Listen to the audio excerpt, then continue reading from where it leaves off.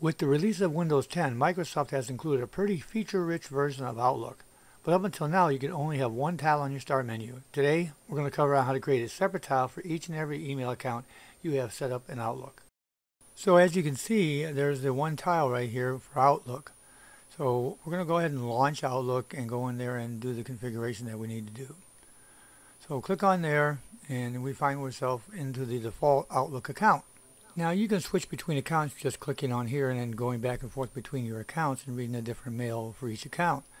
But if you're like me, you're going to want a tile on the desktop or on the Start menu that goes directly to that account. So to do that, if we click on here and we see that we only have the Outlook account set up right now.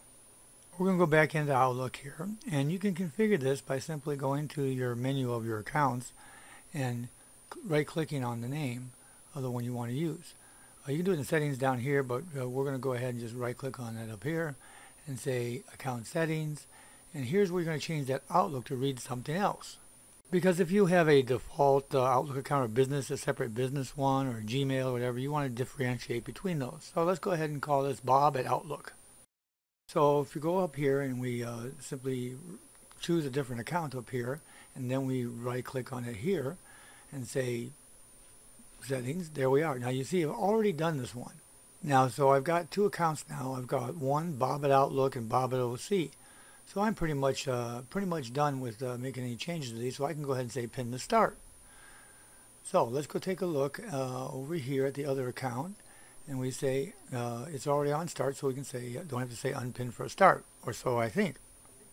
So we're going to close down the application, and we're going to go take a look and bring up the menu, and it has not been renamed.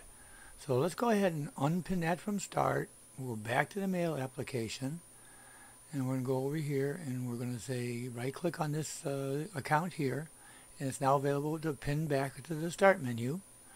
Okay, so if we go down here, we're going to see that the ones that we had pinned to start are now down here at the bottom, separate and named correctly.